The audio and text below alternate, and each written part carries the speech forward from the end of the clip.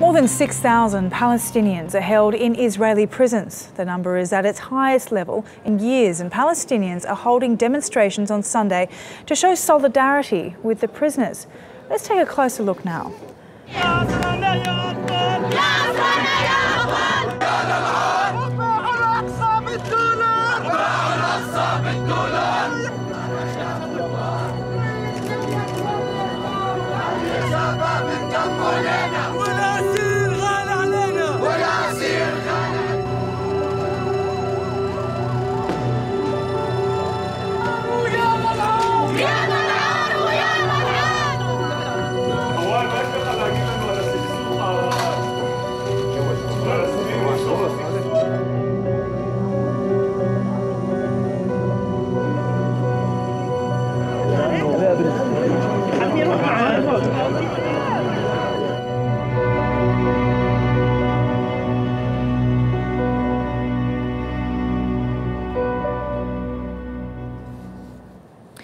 Karim Jubran, who is the Director of Field Research at B'Tselem, an Israeli non-governmental organisation, joins us live from Jerusalem with more on this story.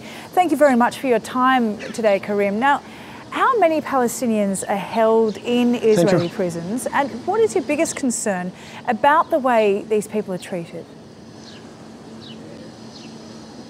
There are more than 6,000 prisoners.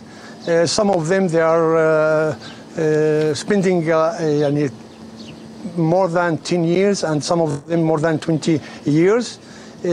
All these prisoners, most of these prisoners, they have very unhumanitarian conditions in their prisons.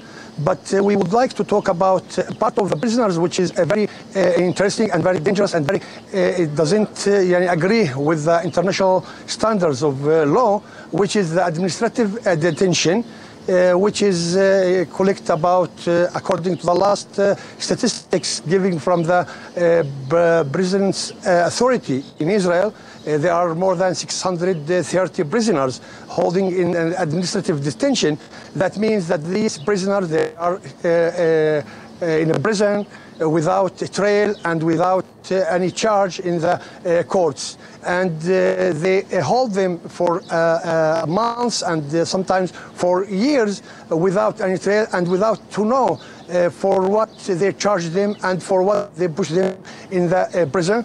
And this part of the prisoners are must unlawful or must dangerous, and it doesn't agree with the international standards of law. The right of a prisoner to have a justice court, to have a lawyer, and to defend himself against inside the court. These prisoners, they didn't have this right, and even everything is unclear for them. They can be pushed for years without to know when they will be released and how long they will spend inside the prison, and including their families. They don't know their future, about their future. Yeah, so there's clear administrative problems, but from what I understand, there's also concerns over the treatment of prisoners as well, especially in terms of children within the judicial system. Human Rights Watch has said that this is being violated by international law.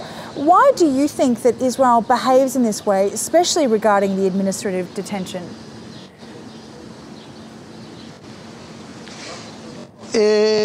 All the military system of courts, including the dealing with the kids, the arresting of the kids, it doesn't agree with the international standards of the justice and legal dealing with the prisoners. Even in the arrests of the kids, they broke also the Israeli laws. According to the Israeli law, any kid is supposed to have, when you investigate him, you must investigate him in front of his father or his mother or his lawyer. But most of these arrests, it doesn't agree with that. There is, even in the Israeli law, paragraph which says that you don't have to arrest kids from their houses late in the night.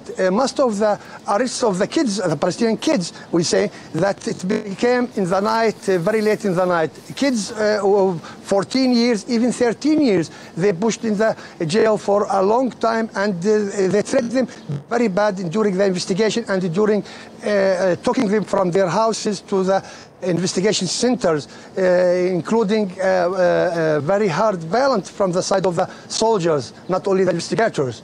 We call many times as a human rights organization to stop this policy and to change these policies, especially for the kids, for the dealing with the kids' issues. But all the time we faced a very closed doors from the side of the authorities, and that's why we say that the number of the kids holding inside the prisons is going up and up. And just before a month, we talk about the youngest prisoner, a girl which is 12 years old. She pushed for 4 months inside the Israeli prisons. Yeah, okay, right. So, Karim, I think we'll have to leave it there. We really appreciate your insight to this important day for those Palestinians. Thank you.